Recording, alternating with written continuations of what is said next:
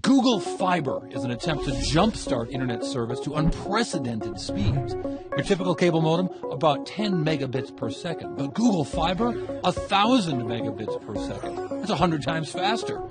Gigabit Google Fiber threatens to upend the internet service provider business. It's faster than Verizon's Fios, 300 megabits a second, faster than AT&T's experimental 300 megabit per second offering. Other competitors Google's leaving in the dust, CenturyLink and Time Warner Cable.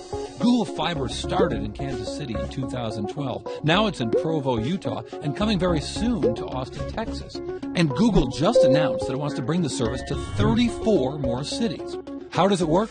Cutting-edge set-top boxes and routers and modems, all tuning optical networking signals cabled right into each customer's home.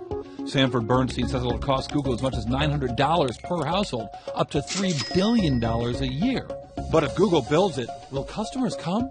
Optimistic analysts think as many as 20 million broadband customers and 15 million pay TV customers will come, giving Google Fiber nearly as big a customer base as Comcast's 24 million.